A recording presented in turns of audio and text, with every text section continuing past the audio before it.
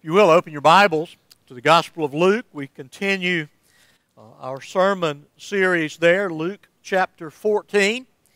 And we're going to begin reading in verse 1, and we'll be reading through verse 24. Again, the Gospel of Luke, chapter 14, beginning in verse 1. It seems like that oftentimes in the church, we have adopted a philosophy that goes something along these lines, that we go along to get along. That is, that whatever the world, whatever the culture dictates to us, we don't want to be controversial. We don't want to be drawn into conflict, so we're going to just go along with whatever. The government says don't meet together. We say, okay, we don't want to create any type of controversy. The culture says, well, don't speak about this issue or that issue. Well, we'll remain silent so that we can get along with everyone. And let me assure you, in that pursuit of cooperation, there will always be the reality of compromise. That there will always be, for the sake of everybody kind of locking arms and joining hands together and trying to all work together and peacefully coexist, there will always be the real danger and the real reality of the loss of the uniqueness, the truthfulness, the power of the gospel of Jesus Christ. And so we can look very easily at the examples of our Lord Jesus and even those that would follow after Him, that they were never shy about wading into controversy or conflict. And it was ultimately for the sake of truth, and even beyond that, for the sake of the good of the souls of those who heard Him speak to these issues. And so let's look this morning as we continue, I think thematically, as we have over the last several weeks, at Jesus, as He navigates His way through the continuing controversy, consternation, and conflict. Read with me, verse 1. One Sabbath, when He went to dine at the house of a ruler of the Pharisees, they were watching Him carefully. And behold, there was a man before Him who had dropsy. And Jesus responded to the lawyers and Pharisees, saying, "Is it lawful to heal on the Sabbath or not?" But they remained silent. Then He took him and healed him and sent him away. And He said to them, "Which of you, having a son or an ox that has fallen into a well on a Sabbath day, will not immediately pull him out?" And they could not reply to these things. Now He told a parable to those who were invited when He noticed how they chose the places of honor, saying to them, "When you are invited by someone to a wedding feast, do not sit down in a place of honor, lest someone more distinguished than you be invited by him. And he who invited you both will come and say to you, 'Give your place to this person,' and then you will begin with shame to take the lowest place. But when you are invited, go and sit in the lowest place, so that when your host comes, he may say to you, 'Friend, move up higher.' Then you will be honored in the presence of all who sit at table with you. For everyone who exalts himself will be humbled, and he who humbles himself will be exalted." He said also to the man who had invited him, "When you give a dinner or a banquet, do not invite your friends or your brothers or your relatives or rich neighbors, lest they also invite you in return and you be repaid. But when you give a feast, invite the poor, the crippled, the lame, the blind, and you will be blessed, because they cannot repay you, for you will be repaid at the resurrection of the just. When one of those who reclined at table with him heard these things, he said to him, Blessed is everyone who will eat bread in the kingdom of God. But he said to him, A man once gave a great banquet and invited many, and at the time for the banquet he sent his servant to say to those who had been invited, Come, for everything is now ready. But they all alike began to make excuses. The first said to him, I've bought a field and must go out and see it. Please have me excused. And another said, I've bought 5 yoke of oxen and I go to examine them. Please have me excused. And another said, I have married a wife and therefore I can't come. So the servant came and reported these things to his servant. Go out quickly to the streets and the lanes of the city and bring in the poor and the crippled, blind, and lame. And the servant said, Sir, what you commanded has been done, and still there is room. And the master said to the servant, Go out to the highways and the hedges and compel people to come in, that my house may be filled. For I tell you, none of those men who were invited shall taste my banquet. Pray with me. Father, once again we thank you for your truth. We are a people who have been saved through the proclamation and the receiving and believing of your truth. May we be a people whose lives are defined by your truth. May we live in light of, in view of the hope that is uniquely ours, because we know salvation through our Lord Jesus Christ. Again, may you be honored in what will be said here today. May we, as your people, may we be transformed by your grace and for your glory. And Lord, we ask these things in Jesus' name. Amen. As we come to this particular text today, we see the repeated setting, or even the repeated motif of the fellowship that would occur over the course of a meal. This is the 4th time that Luke records for us that Jesus responded to, accepted an invitation to dine with someone, most often dining with his enemies. Overlapped here, not only do we have the occasion of the sharing of a meal, but for the 5th time, the engagement of the issues pertaining to Sabbath law, Sabbath regulations. And so we can see rather readily that Jesus knows to whom he is speaking, that he is aware of the issues that they have related to him, that indeed they are out to get him, and yet he continues rather in a straightforward manner, speaking directly to them. Now, to be sure, he knew that there was going to be controversy, and there was going to be conflict, and there was going to be consternation. And he never shied away from those realities. Now, unlike many of us sometimes, he did not do it just for the sake of aggravating and inflaming. Okay? He did it for the good of their souls, and because it's recorded for us, the good of our souls. And so we see here, first of all, the controversy aggravated.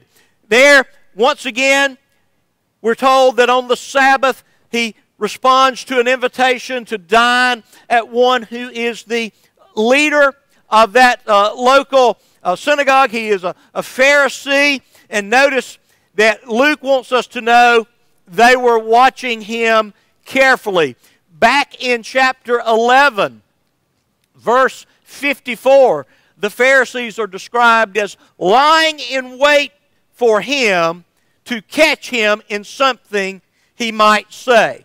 That is, the Pharisees are trying to set a trap for Jesus that they might levy both civil and religious indictments against him to bring about his demise so that they may be rid of him. And so in a sense, maybe in our vernacular we would say, Jesus wades right in and tees it up for them.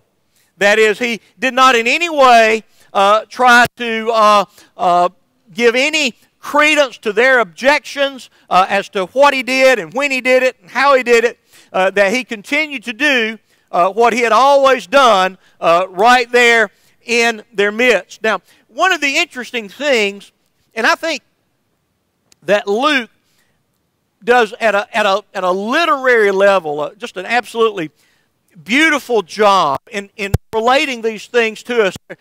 In speaking of these times of table fellowship, there's an irony there. That is, the point of inviting someone to a meal that you may celebrate kind of a commonality, that there should be a kind of joyful opportunity to get to know one another. Well, the irony is this.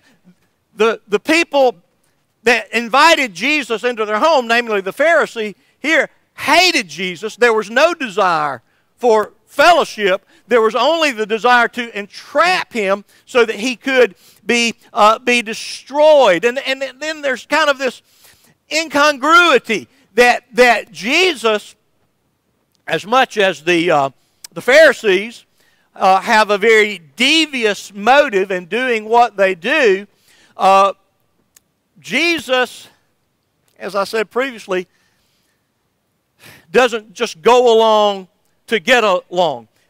In a way, he is not the hospitable guest, in that we understand that for the most part, you don't go into somebody's home and upset the apple cart.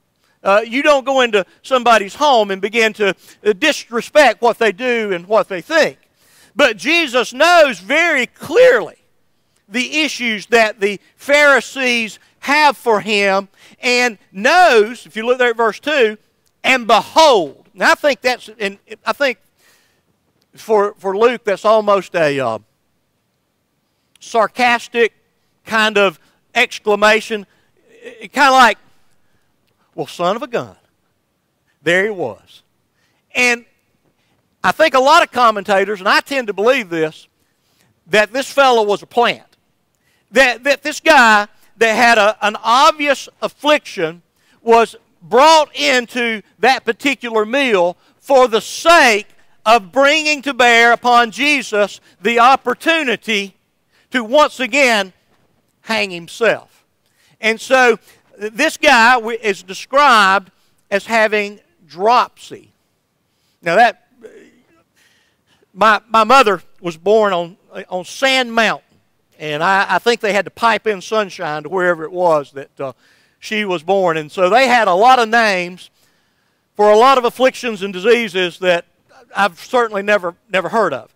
And dropsy kind of sounds like one of those names, but dropsy is not really a disease as much as a symptom that could be caused by a number of diseases. It's actually, I think, what we would call edema. The Greek is hydropikos, and hydro is the word that comes into English as hydroelectric, hydraulics, the idea of fluid or water. And so what was going on with this man is he was retaining fluids, okay? And according to the Levitical standards, Leviticus chapter 15 said that those that were swollen and were retaining water were ceremonially unclean. And so if you'll notice here, Jesus knows the law. He knows that from the perspective of these Pharisees, this man is not only sick, he's ceremonially unclean. And so, as the man stands before Jesus, Jesus speaks directly to the lawyers and the Pharisees and asks them a question that he has asked before. Is it lawful to heal on the Sabbath or not? And we've seen that question in a number of different ways of phrasing previously in Luke. So he's putting, in a sense, the ball in their court. You think about this. Is it indeed a lawful thing, understanding there is legitimate Sabbath law, and the concept of the Sabbath even predates the law? We've mentioned that previously, that the concept of the Sabbath is rooted in creation, because God rested on the seventh day after his creative activities in the course of the previous 6 days. And so Jesus is asking a very difficult question. You know, sometimes we get into discussions around here, doctrinal type discussions, and sometimes it gets to a kind of a difficult level, and like, oh, that's really kind of a tough one. And so, what trumps here? Obedience to God's stated law, or responding to one who is afflicted in mercy? Now, there was a kind of a compromised way out, you might say. Notice what Jesus didn't do. Hey, fella, come here. Let me talk to you just a minute. Pulls him off the side and says, come back tomorrow. Come back tomorrow, and we'll avoid any kind of conflict here. You know, I'm a guest, and, a guest should always be gracious, and so I don't want to get these. I mean, I've kind of been there and done that and got the T-shirt when these guys get to rocking and rolling, and so just come back tomorrow. That would have been, it wasn't really, it was a terrible affliction, but he probably wasn't going to die that day. Chances are. And so he could have avoided all controversy, but he willingly and intentionally chose to inflame the hostility of the Pharisees by doing what? First of all, asking them a question. You think about it. You stretch and strain your brain, and you think about this question. Notice what they did. They remained silent. Now, y'all kind of laugh with me. Sometimes I'll say, I'm going to ask you a question. If you say yes, I'm going to tell you you're wrong. If you say no, I'm going to tell you you're wrong, okay? And I love doing that to you. It's fun. It's one of the few fun things preachers get to do. When you're a preacher, you make a vow. I pledge to never have any fun for the rest of my life, okay? It's kind of what we do. Now, so that's one of the few ways that I kind of have fun. Well, Jesus did ask a question here that it's a tough one. It really is. Theologically, it is a tough one. But he very quickly and very clearly clears the way for an appropriate understanding. Now, he took the man and he healed him first of all. And presumably, maybe grasped him by the shoulders. Now remember what? He's not only sick, he's what? He's ceremonially unclean. And so Jesus went in and touched him to make sure that they knew and understood exactly that Jesus was receiving this man, and by his power, he heals him, and then he sends him away. And maybe, I don't know, possibly, young man or old man, whatever he was, things may get ugly here. And I just don't want you to see it. I don't know. Sends him away, and then he continues his interaction with these Pharisees. Look there at verse 5.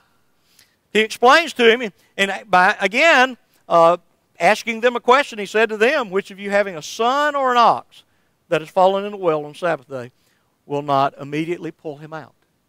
Again, that the urgent need for mercy overshadows the stringent and wooden and legalistic and ultimately spiritually vacuum of just obeying the law so that you can say, I am a keeper of the law. Look at everyone out there who's not. Again, remember the problem of the Pharisees was they reduced every aspect of the law to that which they could externally keep and point to themselves as keepers of the law. Again, self-promoting, promoting their own righteousness. And again, their quote-unquote goodness, that is their supposed obedience to the law, was actually what stood between them and salvation by grace through faith in the accomplishment of the work of Jesus Christ. That was a hindrance. When we talk about repentance, usually I'll say something. You have to repent of your goodness just as much as you have to repent of your badness. If there is something in your life that you think makes you acceptable to God, or maybe even just maybe slightly more. I mean, I'm bad. I'm not perfect. But I'm certainly not as bad as, and you fill in the blank. If you've got anything in you like that, you need to repent. You must repent of that. Not only repent of what everybody agrees is really, really bad, but you may need to repent of that which some people think is really, really good. And so, again, their own sense of self-righteousness stood between them and the Savior. And so He silenced them. Interestingly enough, they have no rebuttal, simply only a seething, uneasy silence. But it is not a silence by which they think, well, maybe he's right. It is a silence by which we have been put down by that which Jesus has said and done. But let me tell you, we're going to come up with a scheme. We're going to figure this thing out. He may have stumped us here, but we'll be back for another round. And so, Jesus begins to teach them. Not only does He kind of stick it to them in round one, He comes back for 2 more rounds. Not only is He a less than gracious guest, I think He's really becoming a nuisance for the glory of God and the proclamation of the gospel. Now, I am not here to promote or try to tell you, hey, we all need to be jerks for Jesus. I don't mean that, and I've told you many times. I have a way many times of irritating people, and one of the fears that I have is something that I think is silly or funny, being so offensive to someone that it would stand in the way of them hearing the truth of the gospel, and that's something I would never want to happen. Okay, and so again, Jesus is doing what He does, and of course He is absolutely righteous in what He does. Now, sometimes I sinfully speak the truth, and you do too. Because what? I just want to get you. I just want to get you. I just want to get back at you. What I'm saying is true, but it is, again, not out of a pure heart. But Jesus proceeds, and again, I call this section of verses 7 through 11, their consternation escalated. He pours gas on the fire. I mean, He could have just said, well, guys, let's just eat, and we'll sing Kumbaya when it's over, and I'll walk off into the sunset. No harm, no foul. Oh, no. He keeps punching their buttons. And here's the interesting thing, and it threw me. It was several days into my study before I saw this. But one of the kind of the literary devices I think is really cool with Luke here is verses 7 through 11 are the mirror images of 12 through 14.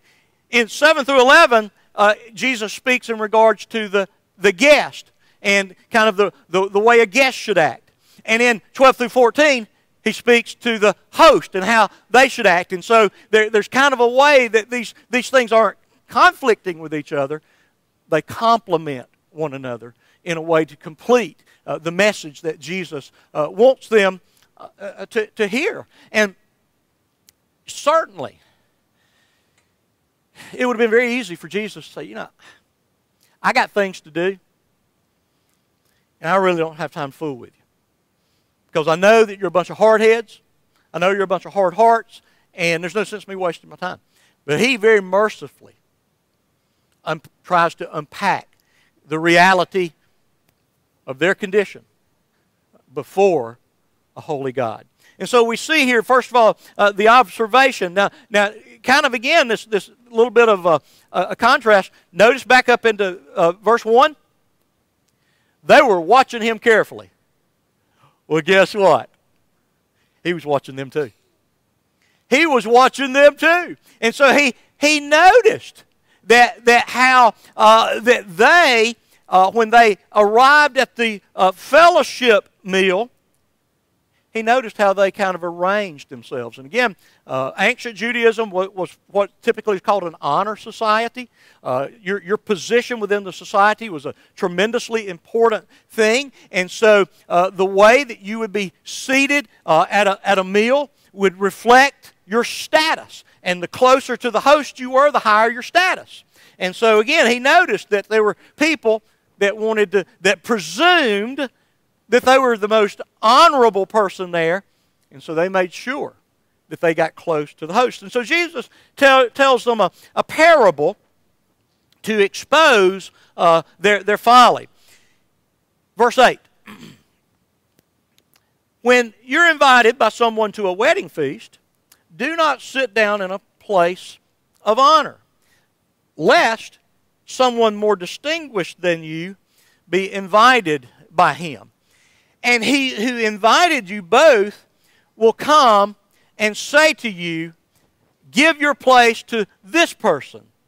And then you will begin with shame to take the lowest place.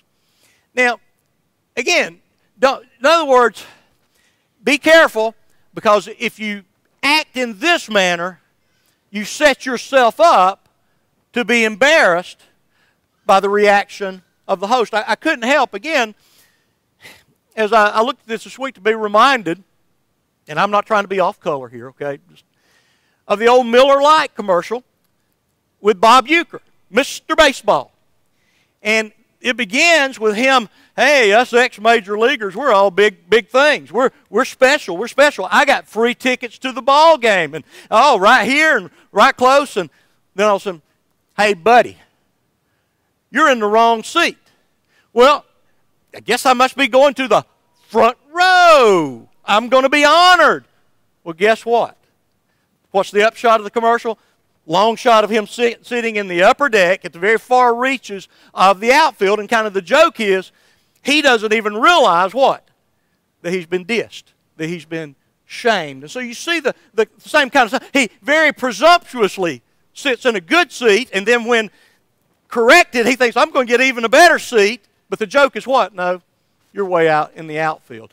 Kind of a similar concept here, that when you show up at something, you choose for yourself because you have such a high opinion of yourself that you would sit in a place of honor. The better strategy is to take a place or a position or a seat of lesser honor, and then the possibility exists that somebody comes, oh, hey, Josh, let me sit you up next to me because you are special. And so you get to strut to the front of the room. Okay? And so, verse 10, again, the instruction, take the lowest place. That way the host will have the opportunity to honor you. And then the principle, the warning. Look there, verse 11.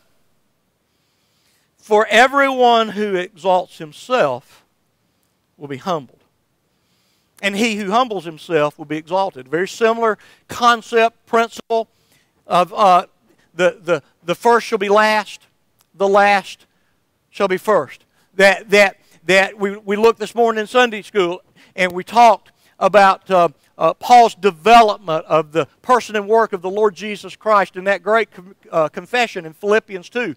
And at the center of what's going on there is this pronouncement that Jesus Christ humbled himself.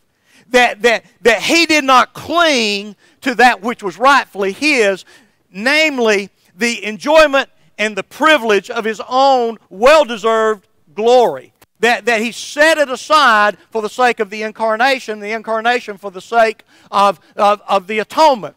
And again, as much as Paul wants us to understand theology, and particularly Christology, he wants us to cultivate what? That same attribute of humility. And so, again, Jesus warns them, those that have this entirely unfounded attitude that results in their own self-promotion will find themselves ultimately what?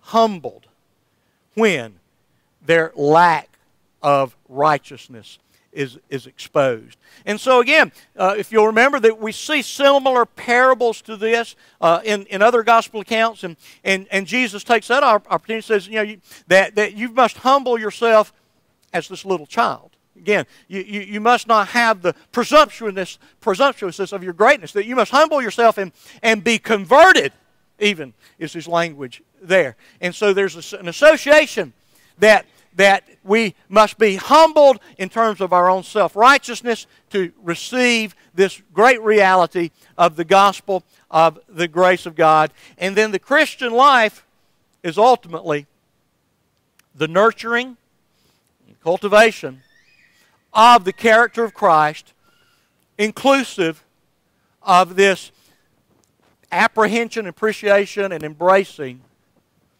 of humility. And we see it, we're called to that all through the epistles.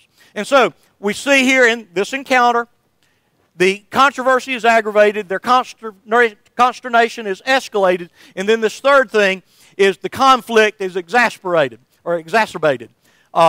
So, verse 15, he gives some initial instructions. When one of those who reclined at the table with him heard these things, he said, very spiritually, with hands folded before him, "Blessed is everyone who will eat bread in the kingdom of God." Okay? How many of you have been in a bit of a discussion, and people are they're kind of bowing up. They don't like what's being asserted as being biblical and true. And some nervous person, well, I'm just thankful we're all saved. I'm just so thankful. Everybody's saved. Thank the Lord. And what are they doing? They realize there's a tension in the air, and some well-meaning, okay, well, let's just eat, drink, and be merry. That kind of thing. And so I think that's what this guy's getting a little nervous. I mean, everybody's getting a little punchy here, okay? And so, yeah, at least we're all Christians, okay? Well, let me tell you something. There are certain things that if you express them as your doctrinal convictions, that would give me concern as to whether or not you're even a Christian. And no matter how uncomfortable it is, we need to give some attention to that, okay? It's not the presumption. Well, we're just all really good Christians here, and we'll just agree to disagree, and all this stuff. Well, sorry, no. So he responds to that, and again he illustrates it. He tells another story, another parable, and so he tells this parable of a man that gave a great banquet and invited many. Now,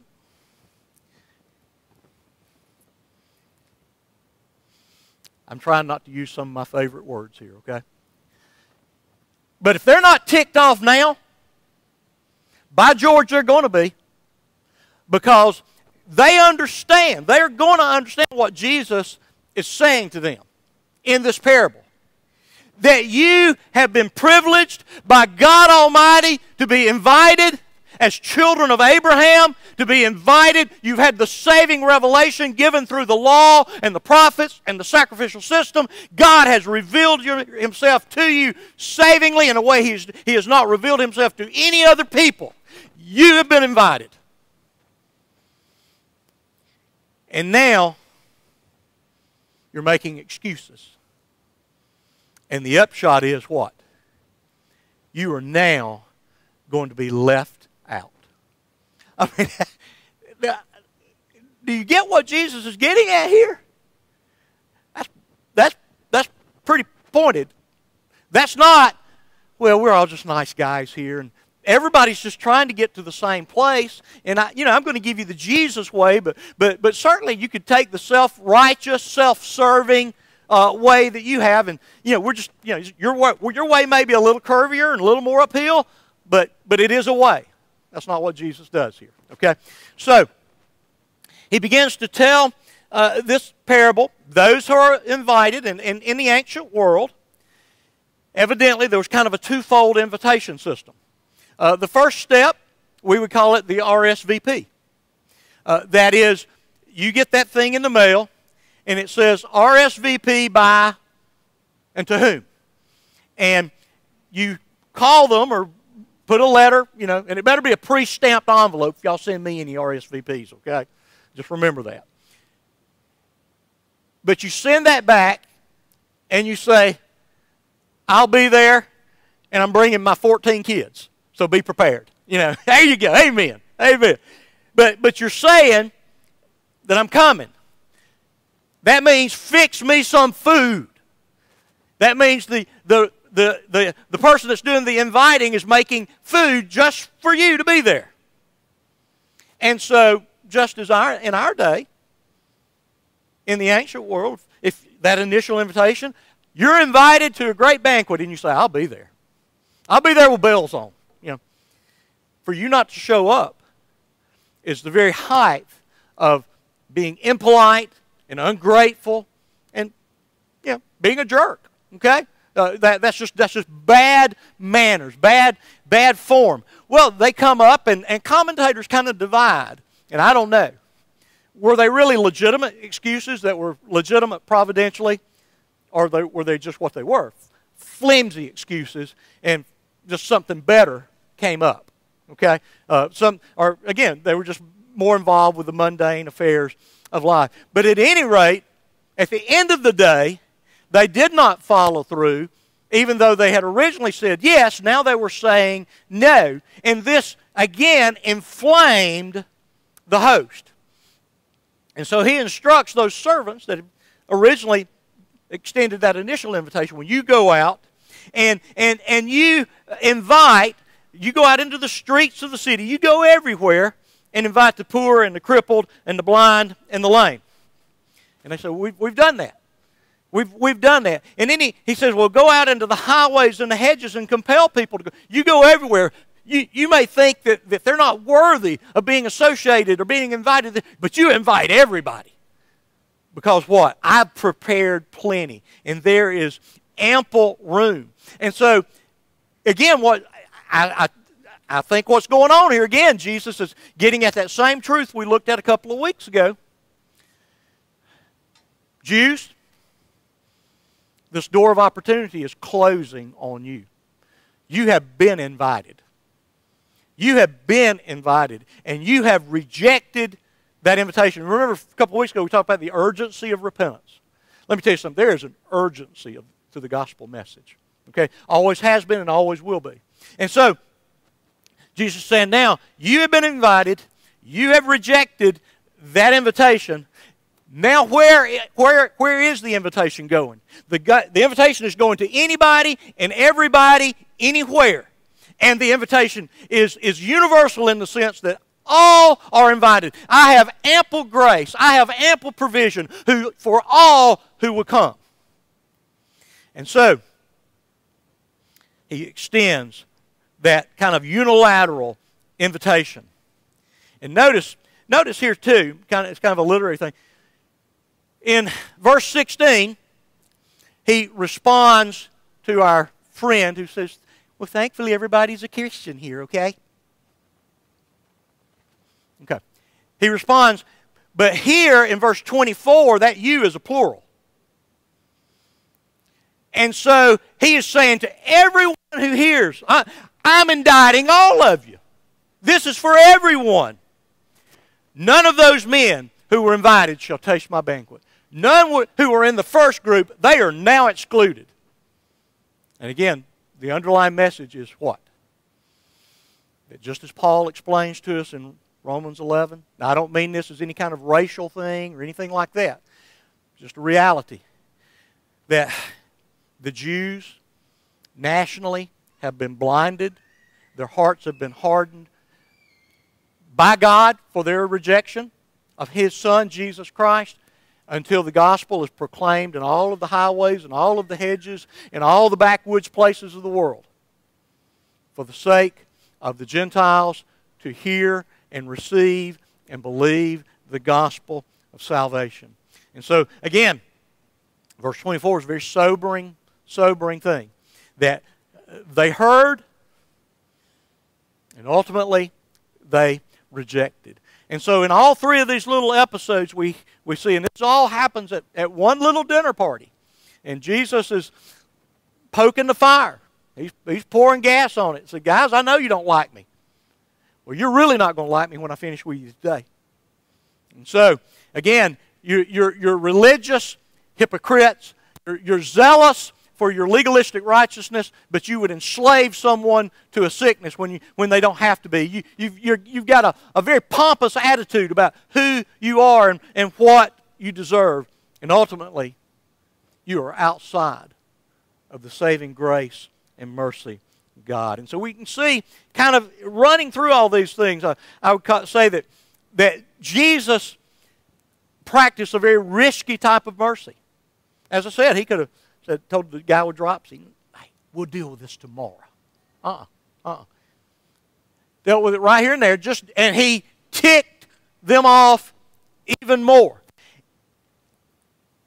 And I think, again, just as a point of application for us, we're going to be called upon to preach a risky truth and to live out the risky implications of the gospel of Jesus Christ. We're going to find ourselves increasingly amidst controversy and conflict, and that which we say and do is going to increase the consternation of a culture whose hostility is ever increasing.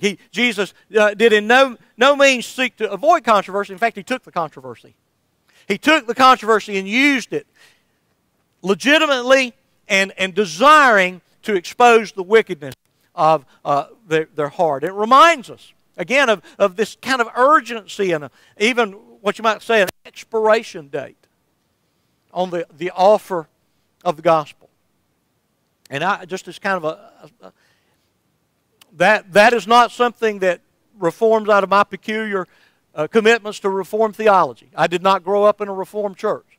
But I will assure you of this, that every preacher worth his salt that I ever heard reminded you that today is the day of salvation. If the Holy Spirit is working in your heart and mind, if He is convicting you of sin, you respond, and you respond now.